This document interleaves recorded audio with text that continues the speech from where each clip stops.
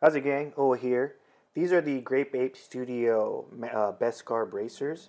When I was trying to figure out how to create the hinge and closure system, there's some forums, older Reddit posts you can find, but I couldn't find any actual visual stuff.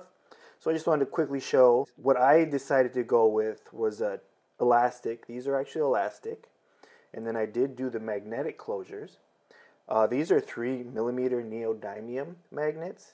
I would suggest going with the thicker 5mm and possibly the rectangular square versions, because the point of contact, I think, is very important when you want these to close, especially if you want to keep the bracers more streamlined without upsizing, although that is something I will talk about when I create a longer series on my first try building this suit.